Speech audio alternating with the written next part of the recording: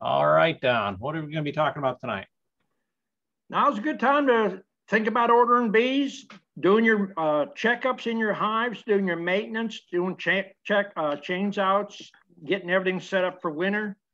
We're going through doing our treatments and stuff like that. And I got my sign, appreciate that, and it looks good. Ken took a picture of me smiling out there, but a sign, maybe I make a few dollars with that now. If you're wanting to take classes, I know the price went to $1,000, but I'm open for bartering, trading. I always need building done here, other stuff. So if you can't afford that there, we can trade it out and work it. We want to get you educated. My main reason from going from the 500 to 1,000 is we get too many basic beekeepers that want to just take up time and then they find out this is a lot of work and then they kind of drop out. So I'm trying to devote my time to people that want to make a living at it. And I'm here to help you get down the road and do that and make a living, show you what no one else wants to show you. Because when you start to make a living, everybody thinks you're going to make $1 more than them and everything becomes top secret. So, and I repeat a lot of times, there's no secrets in beekeeping. It's basically hard work and basic common sense stuff. So people's wanting to get into it. I think now's the best time. There's a lot of bees that are being lost.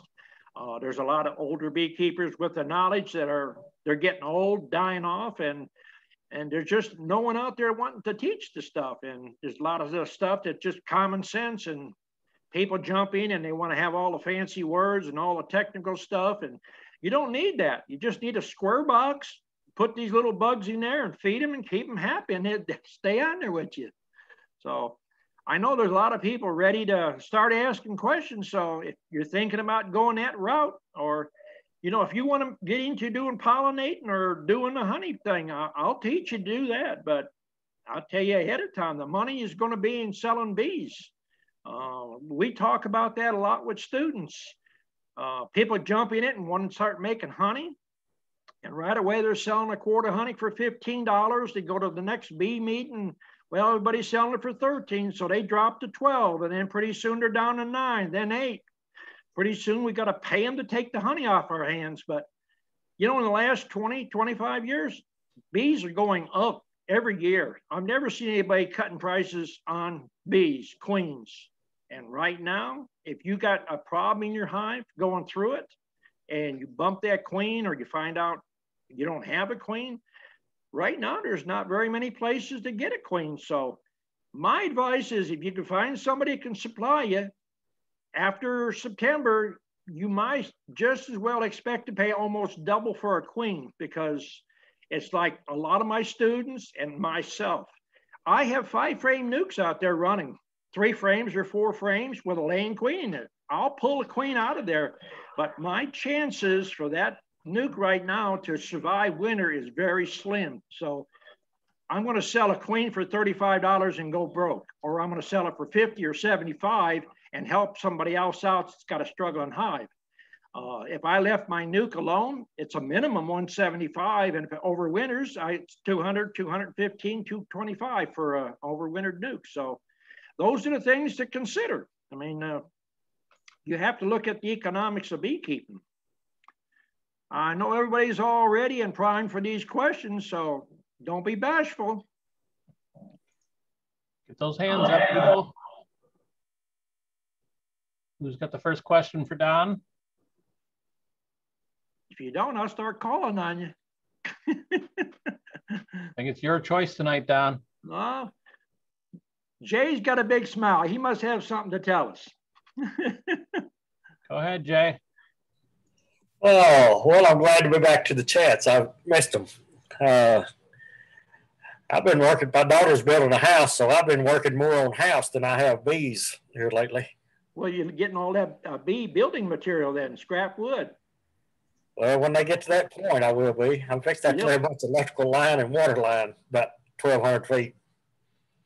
There you go. But how's the bees doing? I had a tough year this year. I lost a lot of hives. I don't know.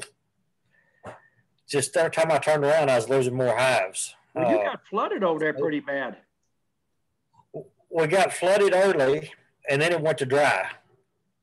I don't know really, and I talked to other people that were running in the same problems.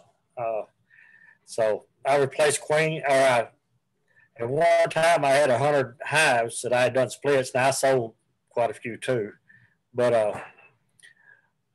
I just, every time I go out there, there'd be 3 or 4 or 5 hives dead, and then I'd buy more queens, and just kept running into the same problem.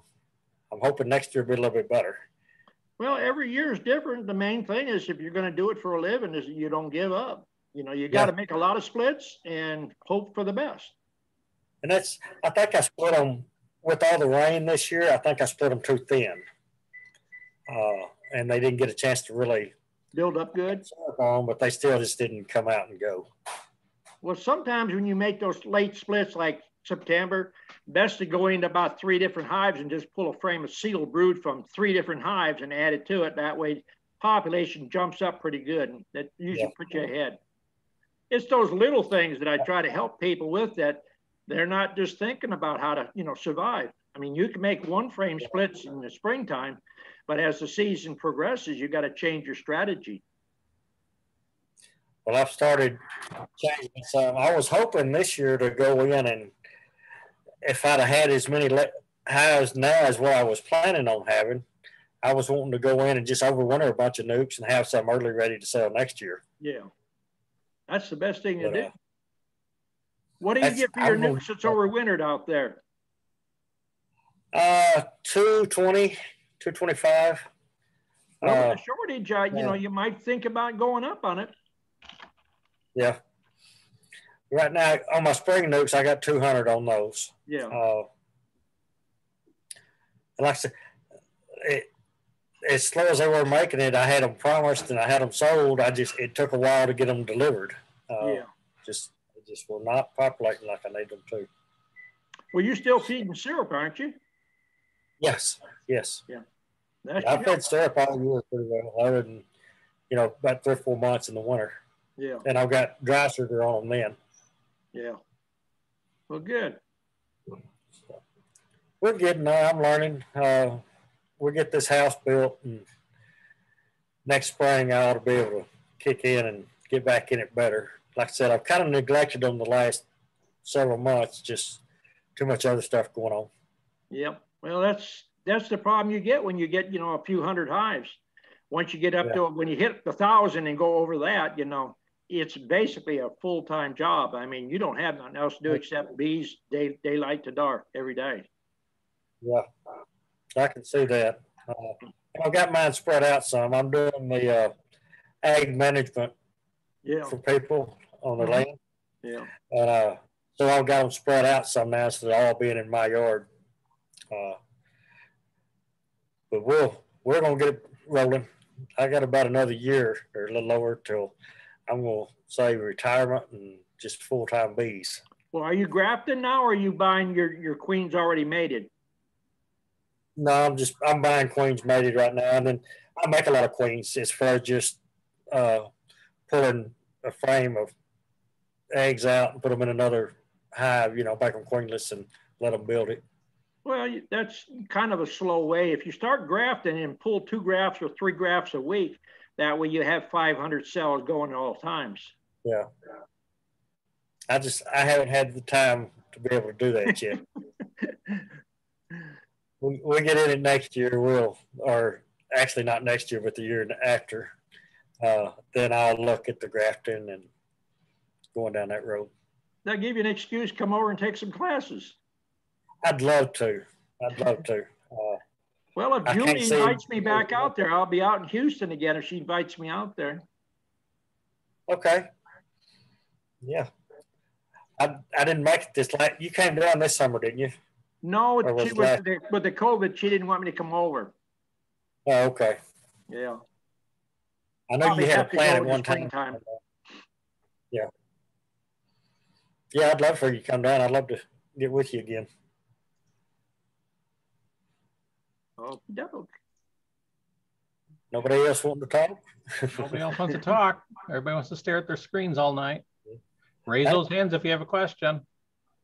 How was your honey flow this year?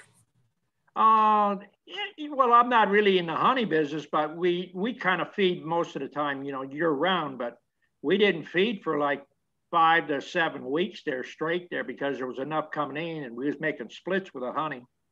Yeah. I mean, I'd rather make splits with honey than have to deal with people, and you know, it's that mentality. I can buy it cheaper at Walmart, so you know, I just send them to Walmart. Go there. If they're interested in honey, I sell it 5-gallon buckets or barrels, and really not interested in doing that. I've got some buckets in the basement now, and I'll use it for making splits in the springtime. Well, I normally make around 300 pounds of honey, and this year we got 60. Well, They didn't, I said, it was a weird year. We started out with a hard freeze, and I lost several out of it. Yeah. And then with all the rain, they didn't make honey. Yeah. It's all spotty. I mean, there could be people, you know, a mile from me and they're making honey and I won't be making honey. It's hard to explain that to people just getting into beekeeping. Mm-hmm. I'm in 2 different bee clubs here, and I had a few that had just 1 or 2 hives in the bee clubs. And they were talking about they made about 60 pounds of honey or 70. And then the ones that are a little bit bigger, they didn't hardly make any honey. Yeah. So one of those deals, you kind of have to gauge it. Oh, yeah. Who's telling it now? And a lot of times they don't tell you the truth neither, so you can't go with that. Yeah. Okay, looks like Matt has a question. So let's get Jay off the hook for a little bit. All right, over to Matt. Go ahead, Matt, unmute. I got a question for you. It's changing the subject a little bit. Okay. Have y'all had any dealings with eucalyptus plywood? No, I used to use eucalyptus as treatment for hive beetles, but eucalyptus plywood, I've never even heard of it. Well, I've got an opportunity to get about a half a stack of it, probably about 30 or 40 sheets. And, you know, it's that good plywood. It's free. It's good. It's free. If it's got soaked in eucalyptus, more than likely you're not even going to have a beetle problem. Well, it's actually, I mean, it is eucalyptus wood. Oh. I would still think you wouldn't have much of a beetle problem. In other words, you think that would be good to use for bee boxes? Yeah. I use all kinds of wood. There's no wood that I don't use except cedar. I don't put cedar in a beehive. I've got sweet gum. I got black cherry, walnut, you name it. I got beehives made out of it. Well, see, I ain't went and got this wood yet.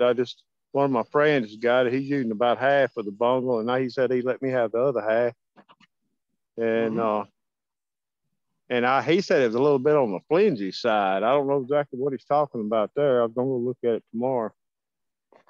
Well, you could probably use for bottom boards and lids down to about 1/2 inch. If you're going to go with 5-frame boxes, like for mate nukes and stuff like that.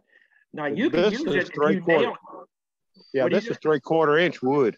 Oh, well, you can use that for lids. If you're going to use it on a bottom board, I usually put a support right in the middle, crossways. That gives it extra support. It keeps it from bowing so much. And then, but now I don't know how flimsy it is. He just said it was more flimsy than regular plywood that you buy. So, like I said, I don't know nothing about it. I've never even heard of it, but I'm going to look at it tomorrow. I'd try it and see if it's free. What do you got to lose? Just time of building a box, I guess. Man, it don't take long to do that. No, it don't. And plus, if I get about 20 or 30 sheets out of it, that builds several boxes. Yeah, you can get, well, if you're going to build a box out of it itself, I don't know how the box would stand up. We tried that Vantech. I mean, it'll stay pretty straight. Plywood, it seems to bow in or bow out on sideboards for like deeps or mediums. Yeah. Well, I've got lids. It works fairly good. I've got some 10-frame the box built out of regular plywood that I've had now for 3 years, and that's when chance I got some free, like I said, some free plywood, and they're still holding up good. They ain't bowing, ain't nothing. But now I put a lot of paint on them. Yeah, well, the paint's a good thing. You know, you can use that Vantech. I've used OSB years ago for shipping boxes, and we ended up using them out in the bee yard for mating, and they end up being out in the bee yard 5 years. But if you got a couple of good coats of latex on there, you'll get some years out of them. Yeah. Well, I just didn't know if you've ever even heard of even using it. I didn't know. I don't know nothing about it. I've never heard of eucalyptus plywood, but if it's free plywood, I'd be building something out of it. Well, you can Google it because, you know, you can Google anything. It said it's actually got a life expectancy of 25 years. Yeah. But ain't nothing going to last 25 years. Don't take care of it. But yeah. I don't know how true that would be anyway. But I don't know. I just wondered if anybody heard of that. But I'm definitely going to try it. Like you said, it's free wood. Yeah, I'd do it. Okay. Well, that's really about the only question I got. I mean, okay. I just now got on the chat. Y'all just talking about getting ready for winter, ain't you? Yeah, this is the time you need to go through your hive and start getting stuff prepared for, yeah, nice snow coming in. But that's all I really got. Okay, appreciate it. All right. Okay. Who else you want to call on, Dan or Don? We got nobody, no hands up. We got someone new named Mom. Let's ask Mom what's going on. That would be me. I just changed my name to Joy Martin on her just now. Yep, Joy just signed up. What's your question, Joy? Well, I've been listening to Don the Fat Bee Man chat for about 5 years now, and so I've been using the oxalic acid with the vaporizer wand. Mm-hmm. And now that I'm up to 17 hives, last year I got the ProVap 110. Yeah, and a lot faster. It is. And I've always gone by the instructions where I close the hive up, and the entrance and the ventilation holes. It takes a while, but and so just recently I started increasing my from 2 grams to 4 grams. But if I listen to your the last bee chat, and you're going to start doing it 3 times in a row, correct? And we're doing it well. See, right now I'm getting ready for winter, so I'm going to do it each week. Okay. And I'm going to do it for 3 consecutive weeks. I'm going to check to see how things are doing. We'll probably do an alcohol wash on about maybe 1 to 3% of the hives. Just basically spot check, go down the row, and about every 15, 20 hives, maybe pull a little bit, see what's going on. Okay. But you mentioned putting a block in it. There's some people that drill holes in the back of their hive for. That's what I did. I don't do that. We just stick the vaporizer in the front. We don't even put a rag or a towel. Now the hand one, we used to block it up, but it keeps more in there. But blowing it in with that ProVap, if you use a measure like what we're using, you get plenty of coverage in there because you can see it coming out of the top, especially if you got a vent hole in the 2nd or 3rd box. Yes, sir. We use a 1/2-inch copper cap. It goes on copper tubing to seal off copper. And it basically, the guy that made my vaporizers for me, he made a bunch of them up. And that's what we use. It's a 1/2-inch cap with a little brass welding stick to it for a handle. And we do 1 scoop to a hive, and we got good luck with that. Okay. Because if I do it again next weekend, I'm not going to cover anything up except for the entrance. I wouldn't even cover the entrance. It'll go faster. I feel like I can see all the vapor going out of the holes. I'm like, I'm not getting anything inside. Well, is it doing any good? That ProVap blows it in with such force, and then what you're seeing is the bees start beating their wings and they're circulating it out. Okay. All right, then. Yeah, be sure you wear a vaporizer with that too. I do, sir. I have that. Yes. And then one more question is, we know somebody with a sawmill, and if we cut up the wood, to turn into boxes later, how long do you, after you cut it up in the right measurements, how long do you let the wood sit before it shrinks up? Are you cutting it with a bandsaw? Oh, I guess so. That's what it is. It's somebody that my husband works with that has a sawmill, like a little portable one. Oh, that's probably a band mill. If Okay. you got 2 to 3 weeks, I wouldn't worry about a whole lot of extra measurements on it, extra.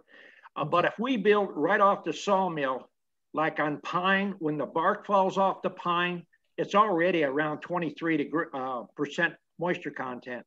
What I usually do is when I'm making the sides, I cut the sides long enough that I can set my hive tool, stand it up vertically, and have that much clearance extra. The side should be 19 1/8. So if you add that extra with a hive tool, it's going to give you about a 30-second wider. And we've built hundreds of boxes and we never had a problem with them. All right. I appreciate it. Thank you. Yeah. Okay, I think Jameson, you had a question? Go ahead, unmute. Yeah, you said you used eucalyptus oil for hive beetles. How did you use? We was putting them in Crisco, mixing it up like a patty and rolling it up like a little cigar and poke it in the back of the hive. We had good luck with it, but you got to wear gloves because it'll burn your fingers because eucalyptus oil is pretty strong. Okay. And why don't you like cedar for building bee boxes? Your grandmother or your mother ever put it in the closet in the house? Not that I know of. Well, a lot of people did that, and that's to run the bugs out in the moths and things so it would get in their clothes.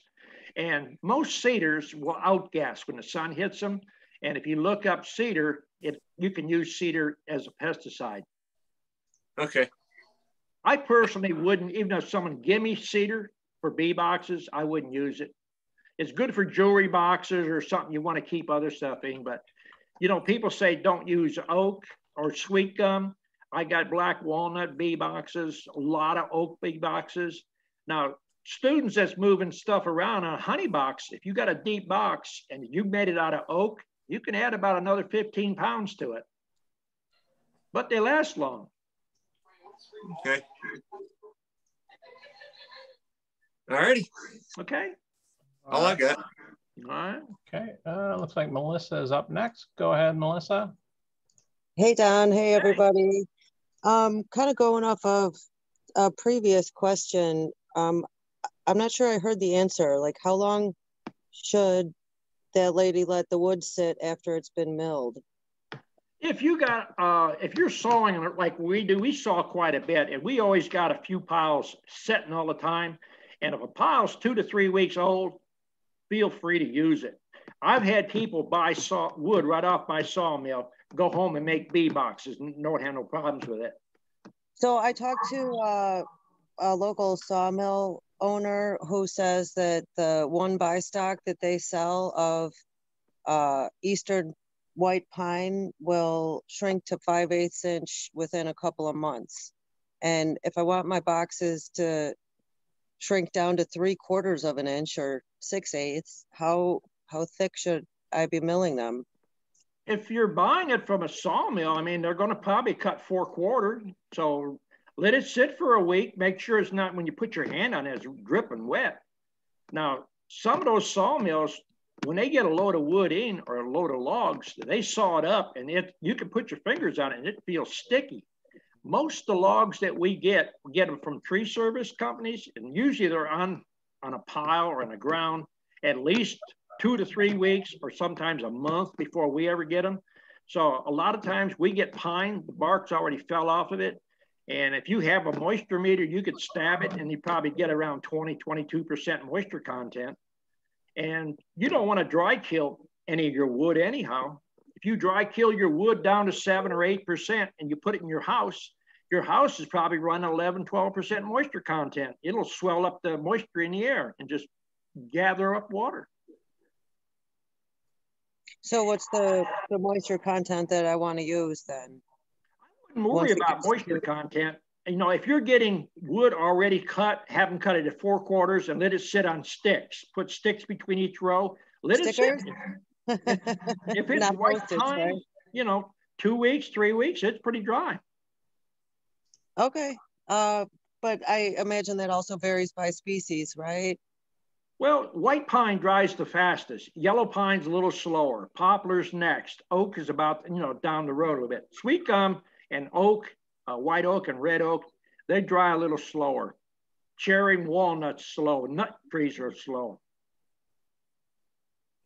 Good to You're know. not building cabinets, you know, so you're not dealing with a few thousands, you know, you're dealing with, you know, 32nd, 64, you know, but the bees ain't going to complain.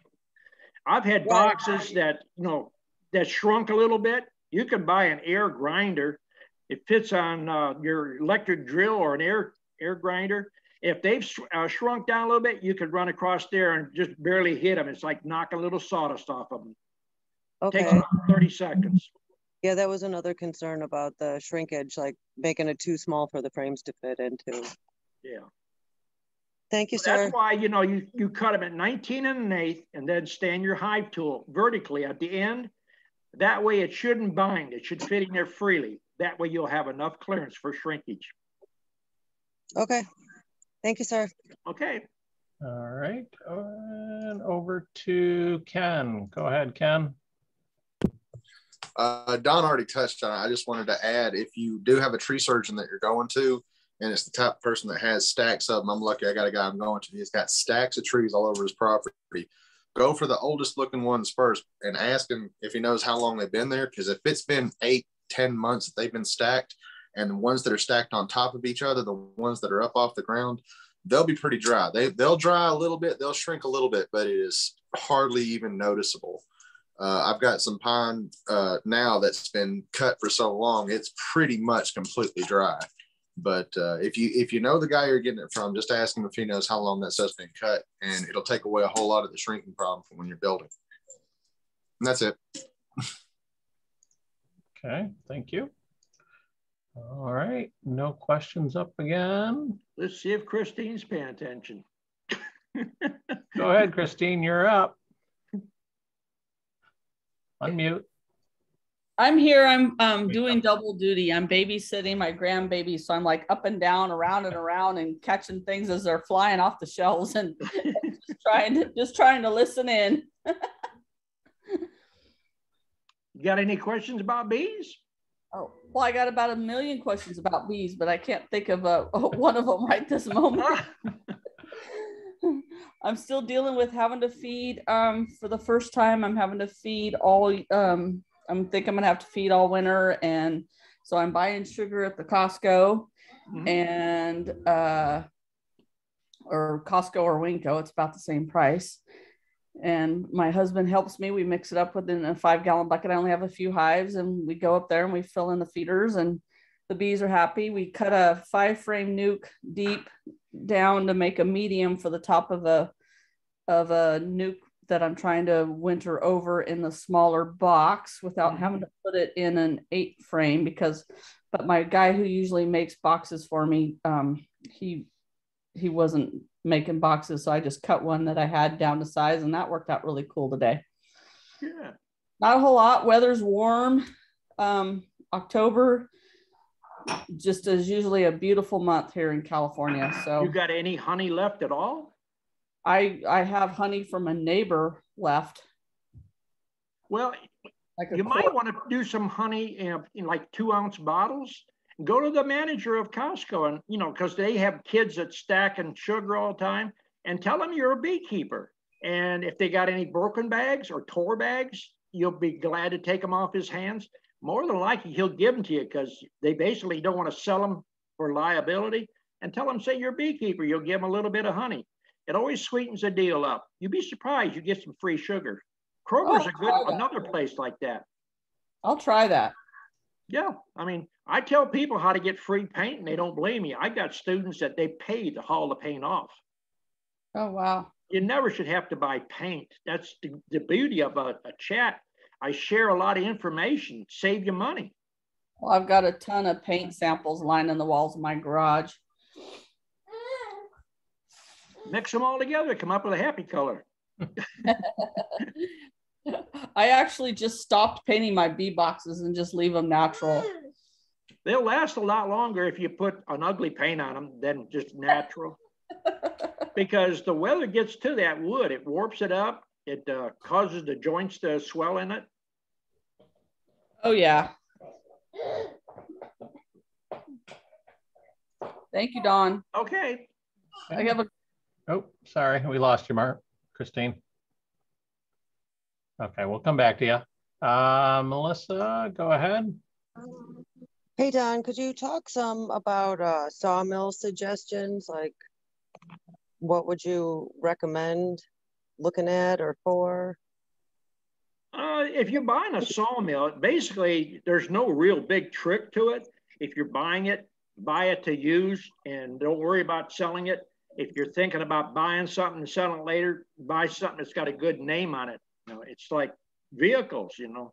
You want to buy a good work truck, you buy a Dodge. You want to buy something to trade, you buy Ford and Chevy. You know, it's got a higher resale value. Wood-Miser's got one of the top resale values to it. But I get a lot of people come up and watch me saw, go out and buy sawmills. There's no big secret to it. The biggest thing that I can tell you is learn to sharpen your own blades or have your blades sharpened by somebody who knows what they're doing. I sharpen blades for quite a few people, and I have many of them say that the blades, after they're resharpened, cut much better than right out of the box buying them new, because blades that you buy right out of a box are stamped out. They're not really preset. The one I got, an automatic setter and grinder down there, profiler, it sets it to within a 1/1000th of an inch from one side to the other. So basically, it's going to run straight through knots, whatever. You know, if you hit nails, I mean, you're going to have to resharpen it and hope for the best. But you can buy a cheap sawmill, will cut you just as good a lumber as a $50,000 sawmill. Just the blade is your most important part. I'm going to have to take one of those lessons soon. And do you see an advantage to a band mill as opposed to like the chainsaw kind? Well, I tried a chainsaw when I was broke and I couldn't afford nothing.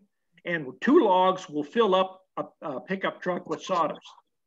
I can sit my Wood-Miser out there and I can't fill up a pickup truck with about 5 or 6 semi-loads of logs. I'm taking out 17/1000ths of an inch of sawdust, and a chainsaw will take out darn near a 1/2 inch. If you cut down the grain, looks like long noodles coming out, and that's a lot of wood you're wasting. Thank you. Harbor Freight's got them for $2,000, and on Facebook right now, there's a Wood-Miser for $10,000, which is a good deal. Got a good markup on it. So 2,000 or 10,000, they're all going to cut wood. You just make sure you keep your blade sharp. The only difference is horsepower. You know, you're going to have to spend $15,000 to get something to turn the logs for you. Hydraulics or another machine, a tractor or something. So I can set a 48-inch oak log up there, 16 or 18 foot long, and I pull a lever and it turns it over for me. I'm getting too old to flip it over with a big old cant hook. And then the 25 horse motor is going to cut a lot faster than a Harbor Freight 6.5 horsepower. Those you have to push. And if the blade ain't sharp, you push hard. If it's cut right and sharpened right, I have a guy that's got a Hudson, and it's basically a manual mill. He said he had to push with 2 hands, blades right out of the box. And when I sharpened them, he put his finger against the head and pushed it down sawing wood. It's like a chainsaw. If you sharpen it right, it'll pull itself through the wood. May I take one of those sharpening lessons with you next time? If you buy the same brand of sharpener, you know, most sharpeners have got their own characteristics. All right, what's the brand I'm looking for? If you're going to spend the money on a bandsaw, buy a good one. I got a Cook's setup. It's $4,000. Setting in profile, you get to cut a new profile. You cut the tips off with a nail. It'll reshape the tips out for you. You can buy a cheap setter. I mean, I've seen them on Facebook for $300 and $400. They're designed to sharpen chainsaws, but there's no accuracy in it. It just grinds metal off, and you hope for the best. Thank you. Okay. Okay, over to Patricia. Go ahead, Pat. Hi, everybody. I found the unmute button right off the bat tonight. It's pretty good. Good girl. As far as the moisture level in your wood, there are plans on the internet for building a solar kiln. And I've seen a couple of them in use. They work really well. They'll bring the moisture down in just a few weeks' time. And you can build it so you can load it with your tractor If you have the tines for loading hay, round hay bales, you can load it in with that, or you can load it in by hand. Start out building whatever you can handle by yourself with the intent of building up from there. But the solar kilns work real well if you're worried about the shrinkage on your boards. That's all. All righty. If you want to make a kill, I mean, you could go, people know what a dry box is. It's those big semi-trailers or shipping containers. They work wonderful. They got doors on the back, 2 swing out doors. You go down to like the big box store and buy you about a 5,000 BTU air conditioner, mount that in there and get a little box fan and set it in the back. And within 10 to 14 days, you're down low. Pulls the moisture right out. Now, the poor man's way of doing it is get some old tin, stack up all your wood on your sticks, put some tin over the top, then put some old slabs on top of that so it don't dry too fast. And, you know, that's one thing I try to explain to people. They think they got to buy kiln-dried wood.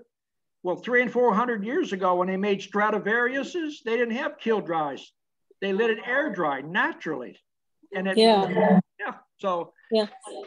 Think more along the lines of what's easy and economical rather than trying to be big.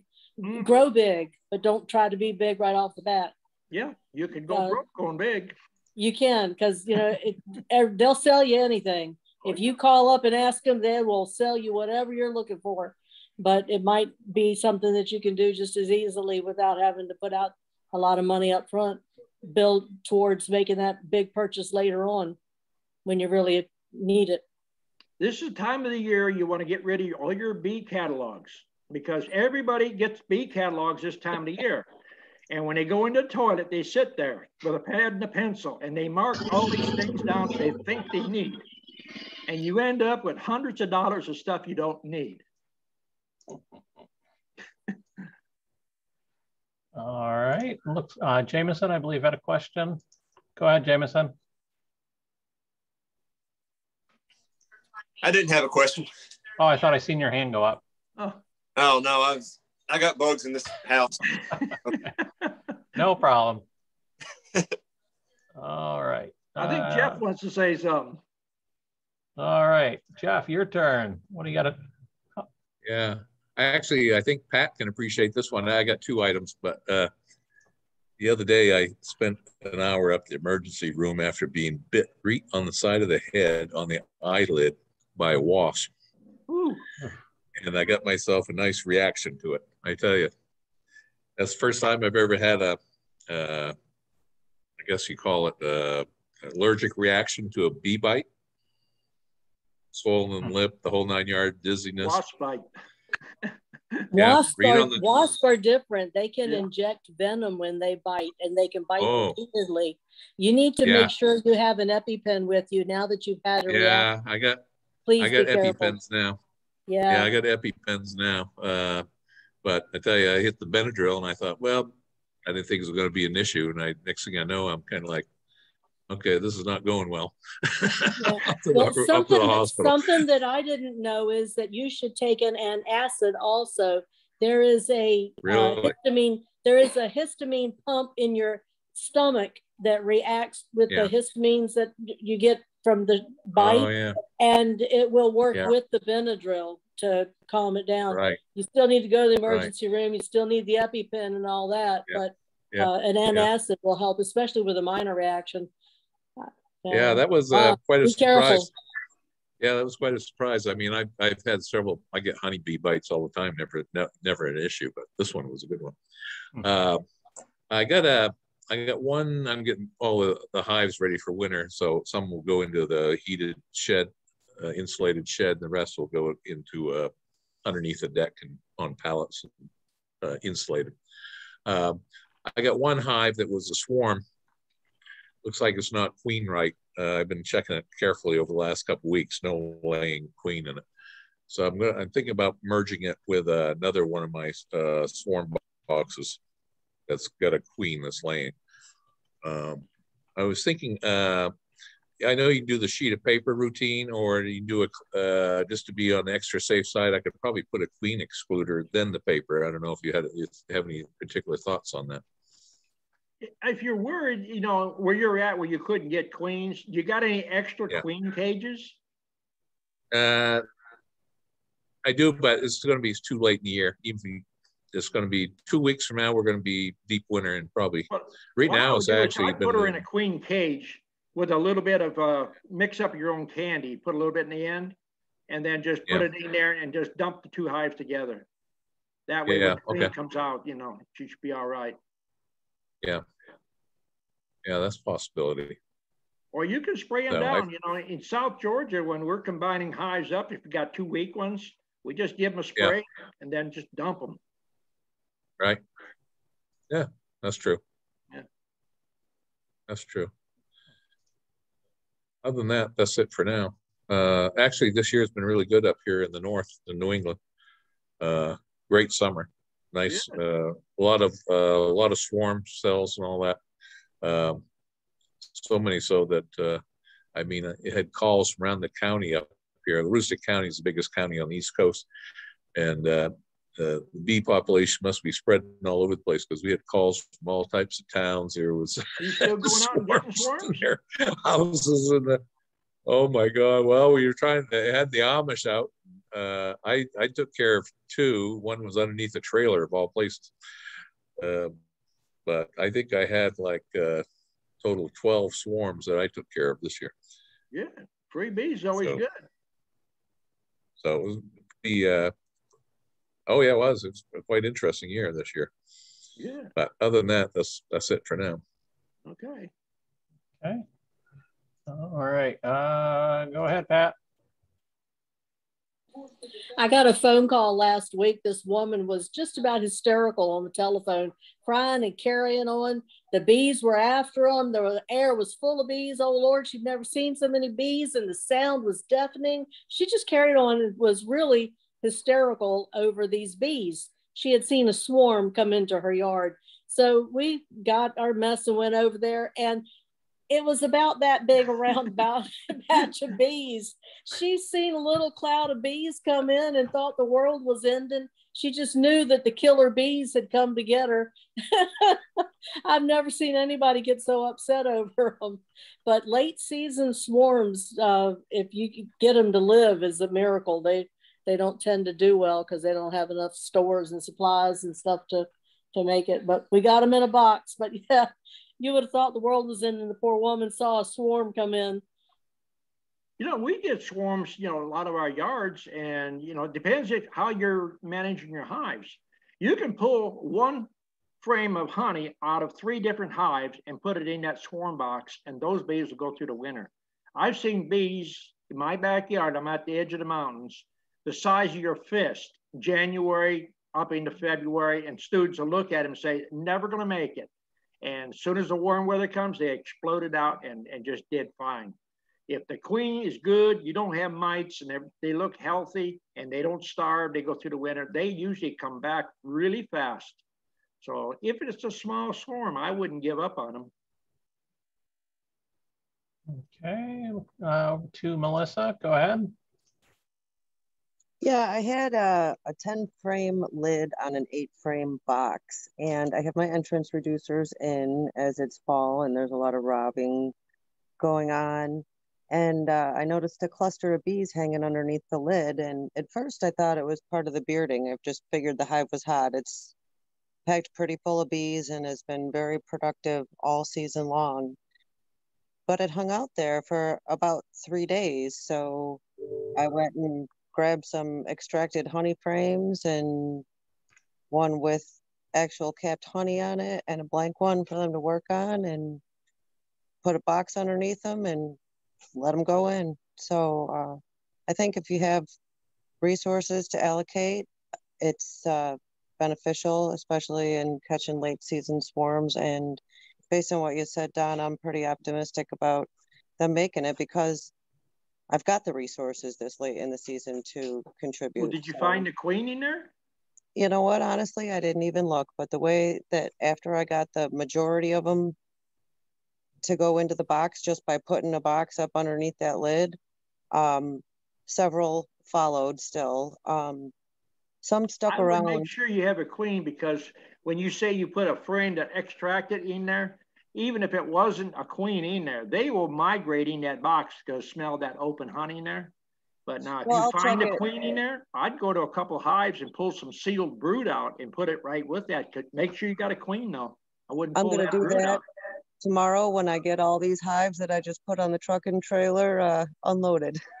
Yeah. Tomorrow or the next day. It's a 12-hour drive. So I think after this, we'll have one more trip to get them all. And I'm pretty sure I made my goal of 250 this year. So thanks, Don. Yeah, yeah. Okay, who's next? Tick tock, tick tock. What do you want, Don? Well, let's see, who haven't we picked on yet? We haven't heard from Bruce. Let's see what Bruce got to say. Bruce, you're up. Let's hear about it. Maybe he doesn't want to talk. He must fell asleep. Sleeping. Yeah, could be. But, you know, a lot of people don't understand it. If they look on my webpage under Don's Keepers, you can look all around the states and you can find one of my keepers close to you. Now, there's a good resource if you need bees. And you can, there's phone numbers there. You can talk to them. If you're thinking about getting into bees to make a living, call the students, talk to them, find out, because they'll tell you up front, you know, they're not around me, so they ain't got nothing to fear from me. They'll tell you what a bad guy I am and what a good guy I am, whatever, you know, but you have an opportunity to be self-employed and make a living, and you can make money in bees. Talk to the students. That's one good way to get good stock out there and get on the list to get the bees.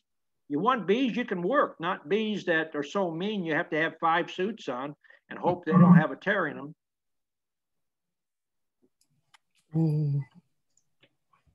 Okay. I think that's, if there's no more questions, we can call it a night. I've got 9 o'clock here. Going once, going twice. All right. Thank you, Don. Thank you, everyone. We will see you in 2 weeks. All right. Stick around for the after chat. Have a good evening.